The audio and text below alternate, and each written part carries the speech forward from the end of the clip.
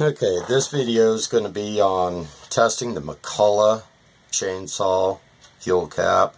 This particular fuel cap was used on the 1010 series, 55, 555, 570, 700, 850, 80, 81, and on and on and on. McCulloch used this cap on a large amount of their saws.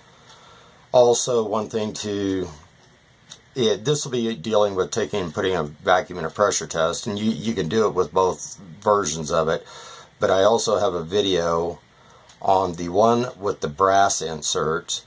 It can be rebuilt. To my knowledge, the one with the aluminum insert cannot be disassembled and cannot be rebuilt.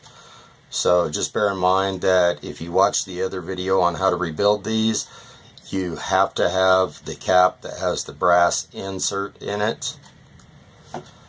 First, we're going to take and we're going to put a pressure test on this, and they should be able to be pumped up to 5 to 7 pounds and hold in there somewhere. After that, they're going to release. They're designed to release. There is a spring in there, but we're just going to place this over this right here, try to get a good seal.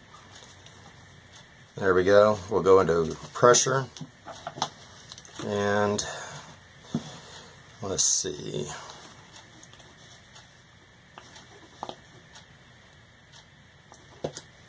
Right there, I've got it at about 6 pounds pressure, and as you can see, it is holding like it should.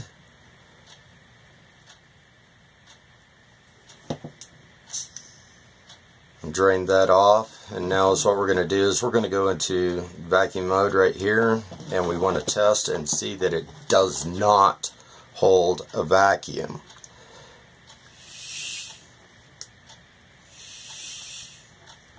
If you notice right there, as soon as the pump stops trying to pull a vacuum, it zeroes right back out, and that's how one should work properly. I'm going to go ahead and I'm going to cover the vent and see if we can't get it to represent one that has a defective duckbill valve into it. If you notice, with my thumb over that, blocking that, that is what will happen on a defective duckbill valve. It will hold a vacuum, and is what that will do is that will starve your engine for fuel, causing you to run into a lean condition, eventually destroying your piston, cylinder, rings, and your saw all together. And I will try to put a link to how to rebuild the one there at the end, like I say again, with the brass insert right here. I hope this has helped.